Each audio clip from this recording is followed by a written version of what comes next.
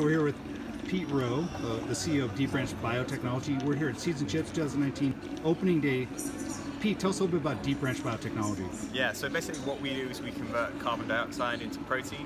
So we can take what's conventionally viewed as a waste product, something that gets taxed and something that's bad for the environment, and we can really reimagine that as something that we can use as a feedstock, as a resource, in order to make sustainable protein. So where our protein comes in is it's effectively an alternative to soy or fish meal, which are usually the protein sources in animal feed. So you're making protein out of CO2, Yeah. and you're not taxing in any way the earth. Like, that's a little bit different from what we're usually seeing in terms of alternative proteins. Yeah, precisely. So we can relieve the stress generated with, well, the stress you see from producing a lot of CO2 on the atmosphere, but also on the other side of things, you know, if you look at the environmental impact that soy has, as a crop, it's, you know, it does a great job of creating protein from CO2 in the atmosphere as well.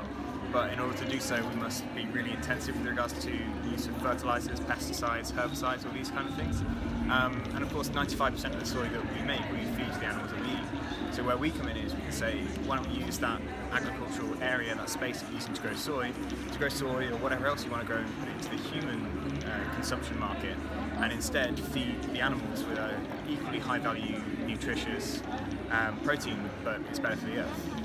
And so we have here, this is a bioreactor, a simulated bioreactor, right? Yeah. Because you don't want anything exploding. No, precisely. So this with is a bunch of people. So tell us a little bit about what happens. Yeah, essentially what we do in our process is we have a liquid-based medium.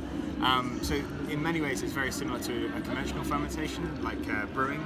So in brewing what you'd see is that you'd have yeast that can utilise the carbohydrates from the barley as sugar and as an energy and the carbon source. What we do instead is we provide carbon dioxide as the carbon source, and in doing so our microbe grows, but instead of creating ethanol like in normal fermentation, we can actually make protein. And you came out of an academic background, you were doing research, you're doing CRISPR-based research. Why did you decide to do what you're doing with gas fermentation? Yeah, so we see gas fermentation really as a powerful platform technology.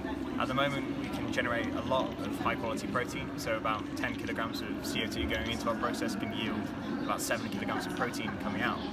But what if we could make more than that? So that's where the CRISPR-based genome editing comes in. That's what I spent a lot of my academic career working on. So finding new ways to insert new metabolic pathways into organisms so that beyond the protein and the biofuels that conventionally we make through these fermentation processes, we can make pretty much anything that we need to consume as humankind from CO2 as a feedstock. Okay, you guys are based in UK. Where can people find out more info about you guys? Yeah, so you can find out on our website, www.deepbranchbio.com, or follow us on Twitter @deepbranchbio. Perfect. Hey, thanks, Pete. Yeah, cheers.